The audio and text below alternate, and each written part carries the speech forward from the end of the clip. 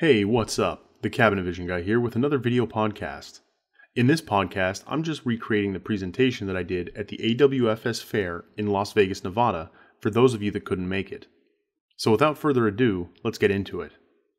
Cabinet Vision is a very dynamic, highly customizable application. We can see this from the very start of Cabinet Vision. If I open the part catalog, we can either rename any of the parts to better suit our needs or create additional parts. We can also create and edit any number of materials that we use in our shop, as well as assign them to parts in an infinite number of arrangements in the material schedules. We also have the ability to create custom doors, profiles, and even special construction methods for cabinets, drawers, and rollouts, and even countertops. It doesn't stop there though, and I would like to show you some of the things that we can do as more advanced customization. I'll start by creating a new job.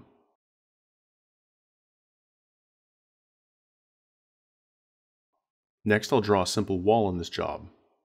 Now that I have that, I'm going to drop a corner 45 cabinet on this wall, the one that ships with Cabinet Vision. I just need to go to Objects, Custom Cabinets, Base Cabinets, and drag and drop the 45 base corner object on the wall. If I click on this cabinet, you can see the various options that I have to choose from. These parameters determine the clearance values, how wide, tall, and deep the cabinet object is, as well as other positional information. Now, let me go ahead and place a special corner 45 base cabinet that I created on the wall. I just need to go to Objects, the CV Guy Catalog, CC Objects, and then Base Cabinets. Now I can drag and drop the CB45 cabinet that I created on the wall. So, this looks pretty much identical to the one that came with Cabinet Vision. The difference can be seen when I click on it and look at the sidebar. We can see these two new attributes, left end width and right end width. The two attributes allow me to control the end sizes of this 45 corner cabinet. Let me show you what I mean. Let's say that I needed the left end of this to meet up with cabinets that have an 18-inch depth, instead of the normal 24-inch depth. If I change the left end width to 18, and let me zoom in on this left end and press enter, we can see that the shape of the cabinet has changed so that it's now 18 inches deep on this side. Let's change the right end to a vanity depth of 21 inches. Now, this is cool, but rather than just showing you what we can do with this, I want to go through the steps of how I did this, because, that's what I do. We'll start by deleting this wall and drawing a new one.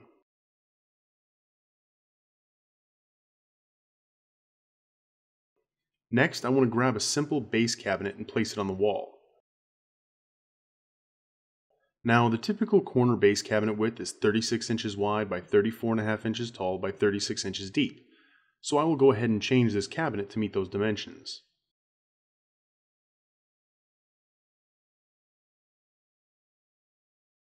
Before we start shaping the cabinet, we need to add those extra attributes that I had on the sidebar.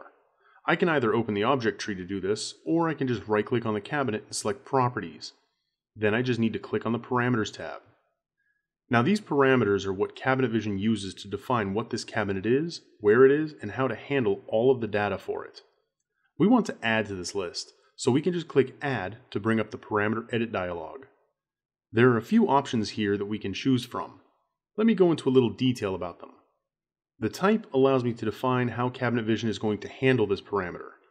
Because we know that this parameter will be a measurement, like 18 inches or 22 inches or even 500 millimeters, then we can leave this type as measurement. Next, we have the style. The style will denote where we can see the parameter at. Standard parameters can only be used or edited from the object tree or the parameters tab. So we will change this to attribute, which will cause the parameter to show up on the sidebar. Next, we want to give our parameter a name. This needs to be a name that Cabinet Vision doesn't already use, but is easy for us to remember. I like to start my parameter names with an underscore. I will go ahead and call this underscore REND. It doesn't really matter what this is, so you can be as creative as you want. Next comes the description. This is the actual text that we will see in the sidebar, so I will set this to right end width.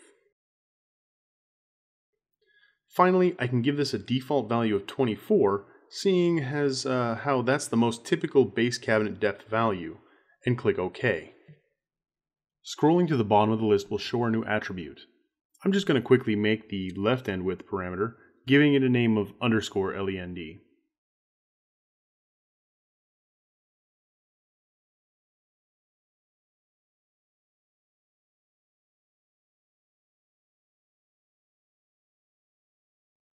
Now that we have verified that the parameters are there, we can close this dialog and see that the attributes are showing up in our sidebar. But they don't do anything yet.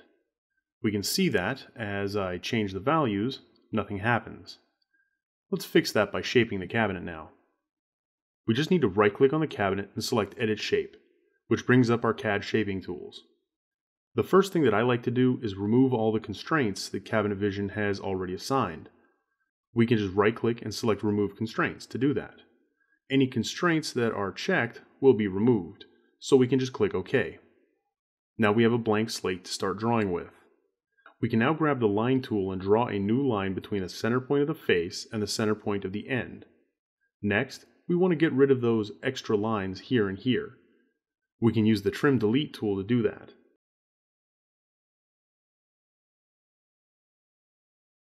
With the general shape done, we want to start assigning constraints to get the shape of the cabinet to follow the logic that we want. I want these elements to always align with the x-axis, and these to always align with the y-axis. At the show I couldn't really show this very well, but luckily I can show this here easily. If I zoom in, we can see the small axis indicator, telling us that the x-axis runs along the wall, while the y-axis runs away from the wall. To force CAD elements to stay perpendicular with an axis, we can use a logical constraint, more specifically, the x and y-axis logical constraint. I will start with the x-axis constraint tool and select the back CAD element. Now this little green square is telling me that the constraint was placed properly. Now I can activate the constraint tool again and then just select the other CAD element. Now I can do the same for the y-axis elements. With the axis constraints all set, we can now put in the logic to make the shape follow the attributes that we created earlier. We do this with the length dimension constraint. Once I have that tool activated, I can click on an element, like the right end, and now I can drag out the dimension line and click again. Now Cabinet Vision wants to know what we intend to do with this constraint. Do we want to keep it at this length at all times, or do we want to specify a different length? Since we want this to be dynamic, we need to change the text and enter the name of the right end width parameter, _REND. Now we can click Test. Since Cabinet Vision found the _REND parameter, it returned the value that was set there. Now we can click OK. We can see that the length parameter is now showing in the dimension line. Let's do the same for the other end using the _LEND parameter now.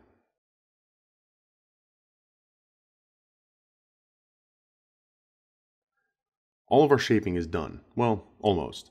We still need to make sure that all of the sides are set to the proper type. Otherwise, Cabinet Vision won't know how to handle them properly. We need to change our new side from undefined to face. This element used to be the face, but we want this to be an automatic end now, so that Cabinet Vision can define it as finished or unfinished as necessary.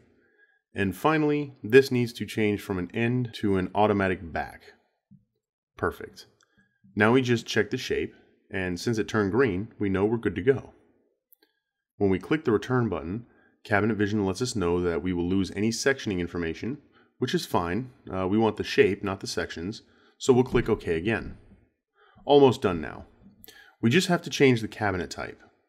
Remember, we used a standard base cabinet, and that's what Cabinet Vision thinks it is, and we need to fix that. We just go to the section editor, then go to the Properties tab, and click on the General Properties. We can now change this from a type of Standard to a type of 45 corner. And there you have it. All that's left to do is save this back into our library as a new cabinet, which I won't do since I've already have one there. Just to prove it works though, I'll change the left end width real quick. See? Excellent.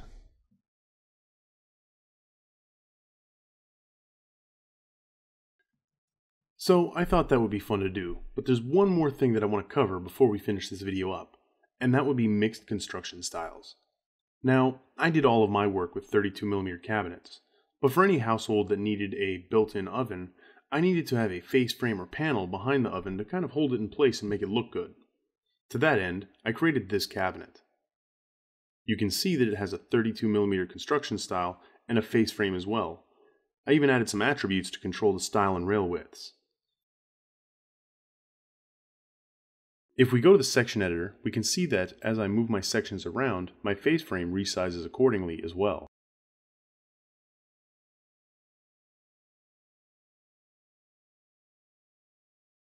Let's see how I did that.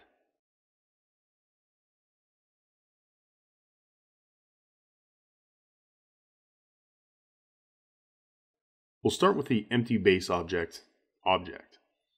Now, there's nothing in here. Think of this as a null object that we can use to define whatever parts and logic we want. Since my construction method is currently 32mm, we need to change it to a face frame construction method.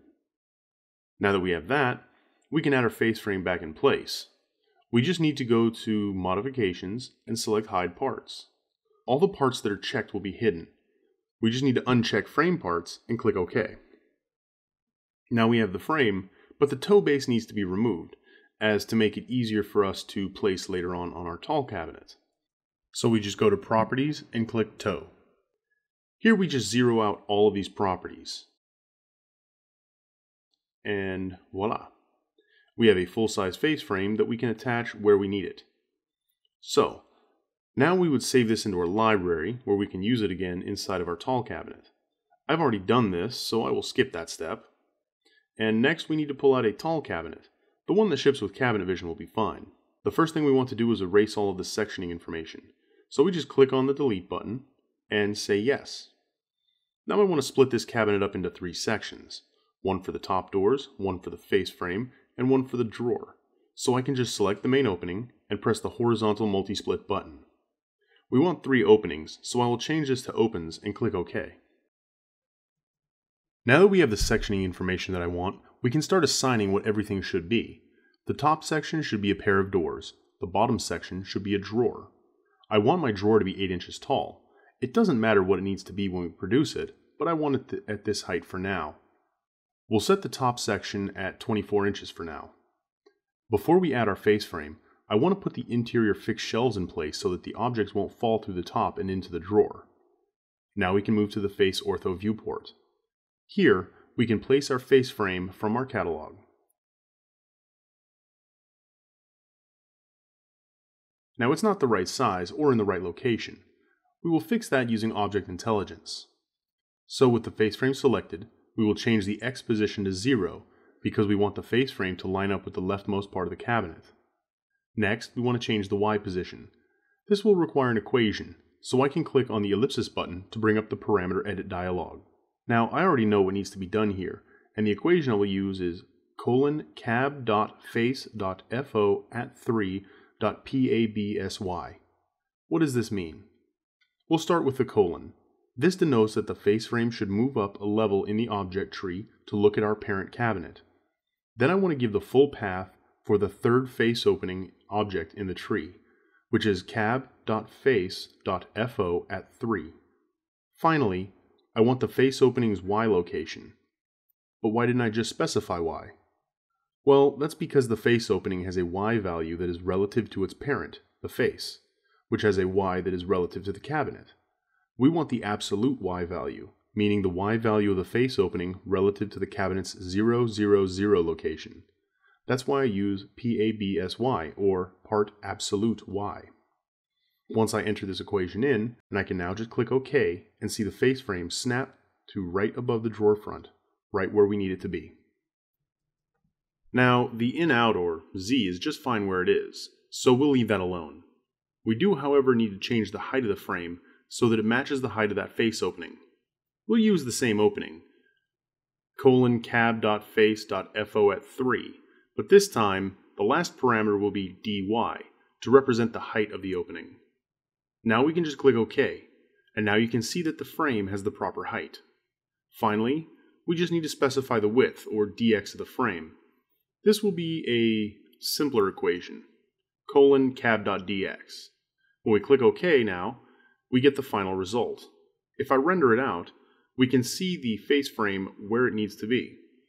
Now this cabinet definitely needs a little more engineering done to it to get everything right for production, but this is a great start. So we can now see some of the potential for the customizability of cabinet vision. And that was the presentation. For those of you that had already seen it in Vegas, sorry that there's nothing new for you. But for those that didn't get to go or see the presentation, I hope you enjoyed it. Once again, thanks to Hayfula for their continued support. And finally, here's today's quote.